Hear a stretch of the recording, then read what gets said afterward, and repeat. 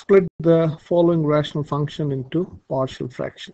Okay, so now to do the first step, though it's not intuitive, let me write the first step. So when it is a partial fraction, you're splitting into partial fraction, this denominator has got a quadratic function. So to split this into partial fraction, you can write this like this: a over x plus 1 plus b over x plus 1 the whole squared plus c over x minus 2. Now I'll explain how you can write this from the answer. So just accept this. So here what you do is you write a over x plus 1 and then the quadratic form plus c over x minus 2. So now to make the denominators equal, so can I write here, can we write 5x minus 1 over x plus 1 the whole squared over, times x minus 2. So to make the denominators equal, I should multiply this by x plus 1 times x minus 2. So the numerator has to be multiplied by x plus 1 times x minus 2.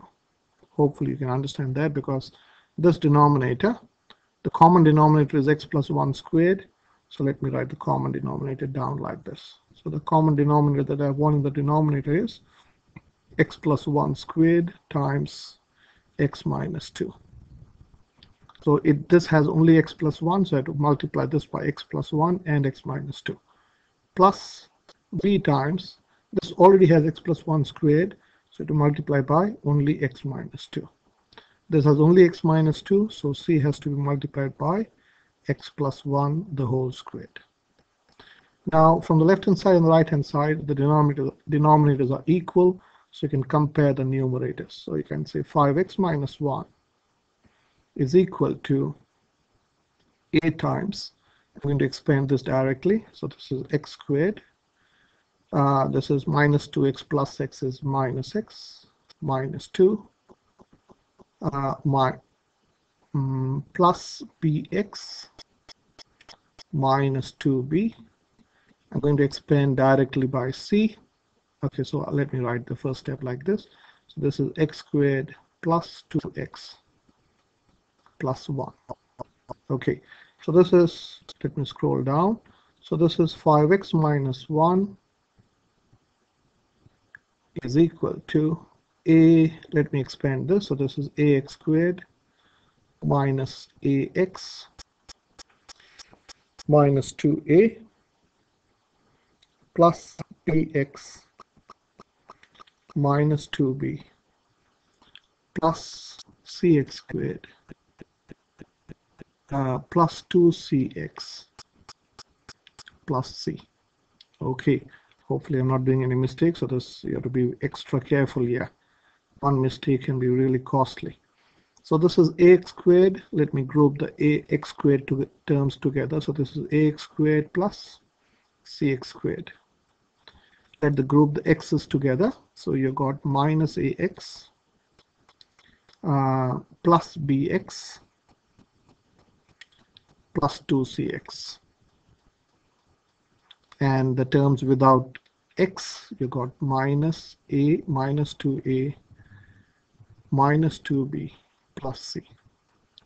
So comparing, so finally we are almost there. So this is 5x minus 1 is equal to, you can factor out an x, so you can write a plus c the times x squared.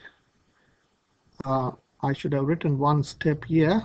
Okay, I'll come to that later. Okay, a plus c the whole squared plus what can I want to factor out, so I'll write minus a plus b plus 2c times x, plus I'm writing plus here. You can write minus 2a minus 2a. Oops, my pen is not working. So minus 2a minus 2b plus c. So now I want you to compare the left-hand side with the right-hand side. So on the left-hand side, you don't have a term of x squared. So if you don't have a term of x squared, I hope you can see a plus c should be 0. Okay, which implies a is equal to negative c. If a plus c is 0, I can say a is equal to minus b. So you can compare this minus a plus b plus 2c with 5. So can I say minus a plus b plus 2c is equal to 5? So can I say if you make a the subject, so you can say minus a is equal to minus b minus 2c plus 5, and multiplying both sides by negative 1, so I can say a is b plus 2c minus 5. Okay, so let me do it first algebraically, and there is a better way to do without all these steps. So now you can compare this with negative 1. So can I say minus 2a minus 2b plus c is equal to negative 1. So there are too many negatives. I'm going to multiply the whole thing by negative 1. So can I say 2a plus 2b minus c is equal to 1?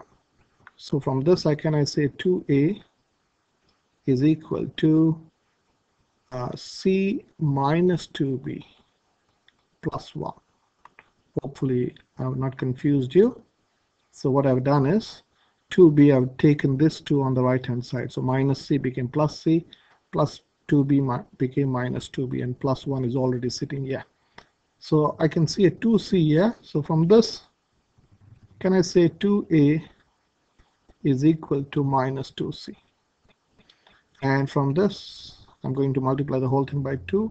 So can I say 2a is equal to 2b plus 4c minus 10? So you got to say this is say equation 1, this is equation 2, and this is equation 3. Okay, now what can we do?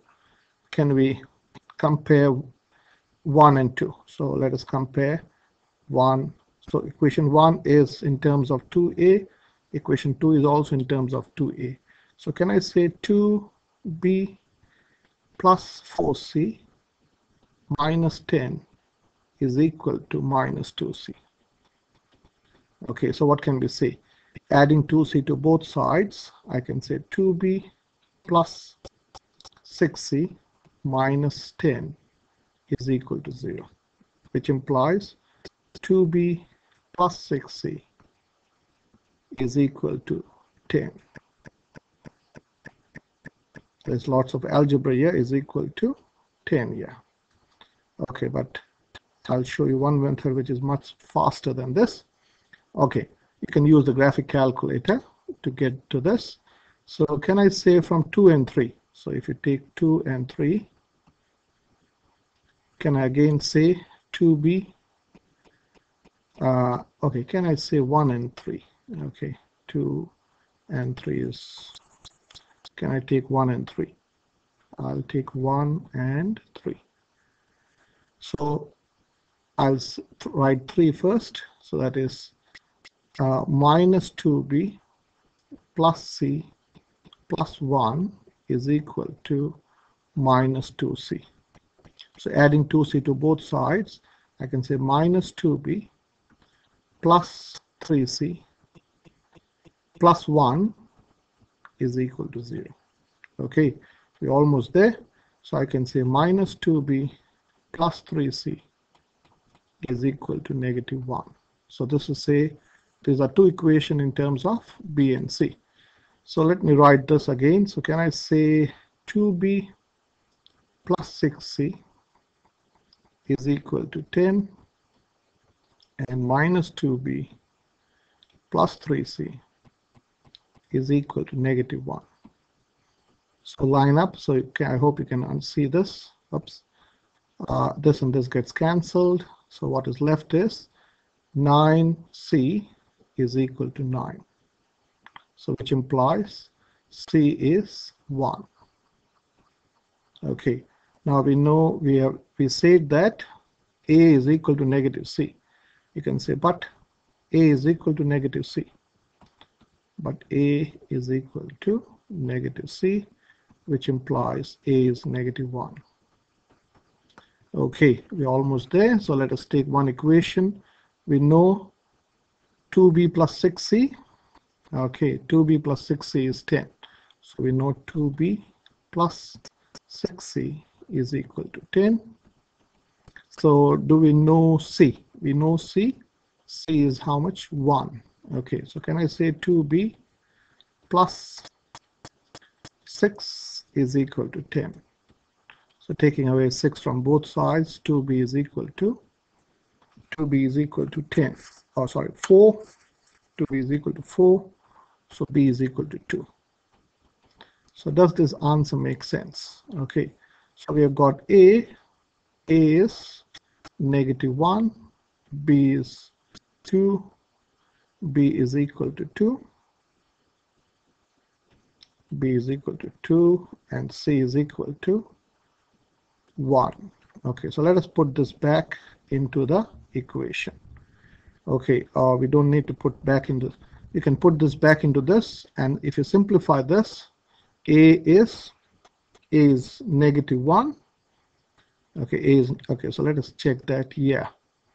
Okay, so this is what we want to confirm. A is negative 1. So negative 1 plus 1 gives you 0. Okay, A is negative 1 plus B is 2 and C is 1. So yeah, so it's negative A is negative 1, so negative A will become plus 1. B is 2 and C is 1. So can you see this is 5x?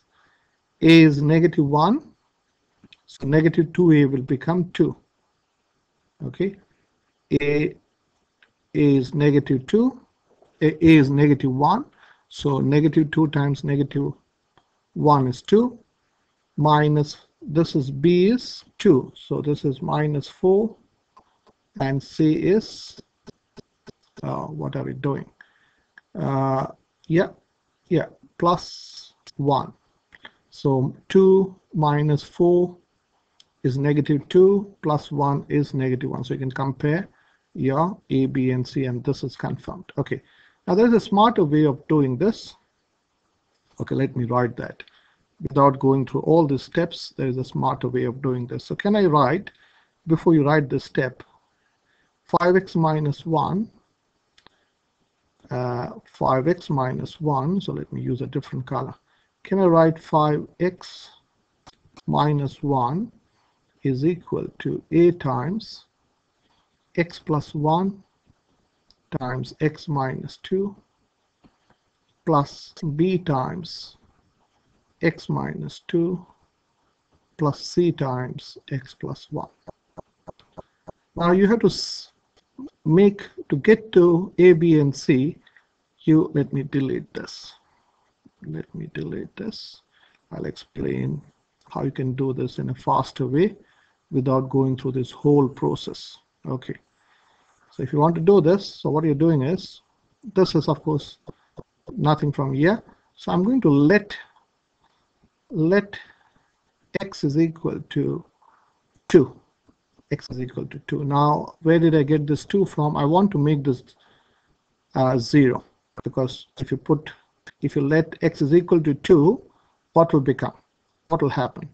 If x is 2, this is 10 minus 1, which is 9, is equal to, this becomes 0, this becomes 0, and this is 2 plus 1, 3 squared, which is 9c, and there we go, c is equal to 1, just like that. Okay, the key is, the technique is, you have to make this 0. When would this become 0? So now if suppose x is negative 1, where did I get this negative 1 from? Because I know if I put x is negative 1, this will become 0. So if I put x is negative 1, this is how much? 5 times negative 1 is negative 5. takeover 1 is negative 6 is equal to, this becomes 0 and this also becomes 0. You have got minus negative 1 takeaway 2 is negative 3, so it's negative 3b. And so you can say 3b is equal to, 3b is equal to what? 3b is equal to 6, so b is equal to 2.